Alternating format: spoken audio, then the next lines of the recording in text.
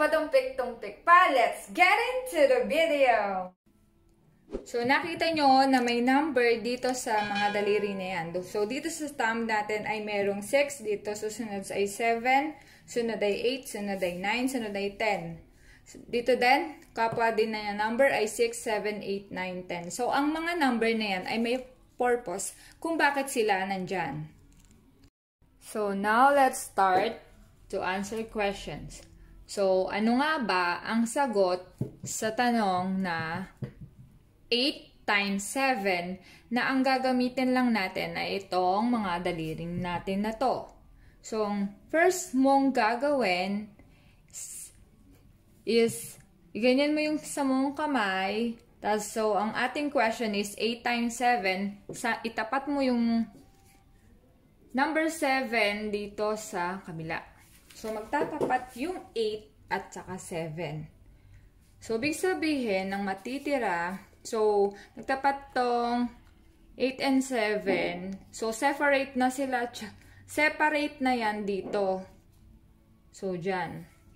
So, separate na yung mga number na nandyan dito. So, ito ay 10, 20, 30, 40, 50.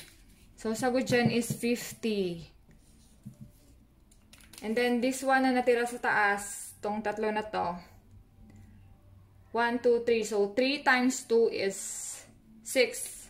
So, 50 plus 6 equals 56. So, malalaman natin na ang sagot sa 8 times 7 is 56.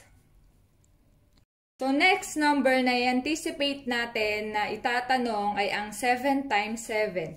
So, siyempre, ito yung 7. Tapat mo lang siya dito sa 7.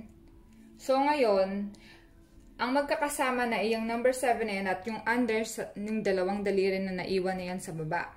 So, you must say 10, 20, 30, 40. Next one is yung natira dito sa taas ay 3. 3 sa kaliwa, 3 sa kanan.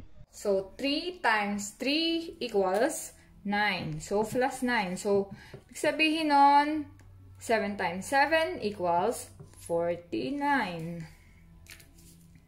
Another number naman ngayon na hindi na natin, so ngayon try natin mag-solve na hindi na tayo gagamit ng, hindi natin isasulat yung sagot. So, pagtatapatin lang natin yung dalawang number, malalaman na natin kung ano ba yung sagot. So, halimbawa is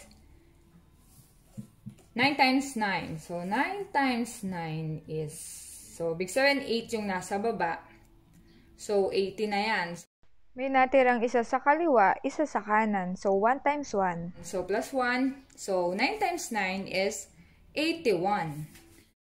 So, 6 times 6 is, pagtapatin yung dalawa na yan, so, magiging 10, 20. So, 4 times 4 is 16, then plus mo yon 36.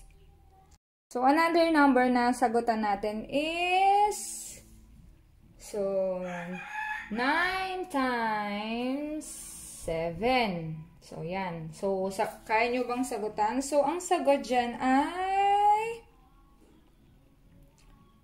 63. So, bakit naging 63 ang sagot? Kasi, so, ang magkakasama na dyan ay itong mga number na to na nasa baba.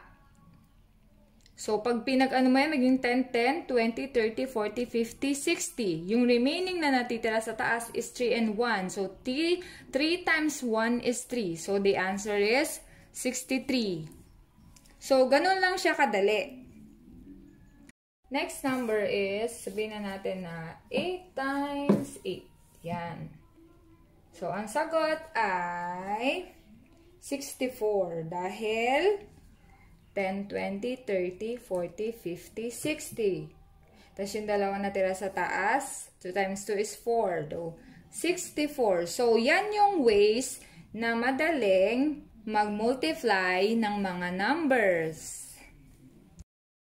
Kaya kung minsan ikaw ay nalilito, pwede mong gawin yung method na ganito. Madali lang siyang gawin, di ba? Hi! Sana may natutunan kayo sa video na to. Kaya, don't forget to subscribe! like, and comment.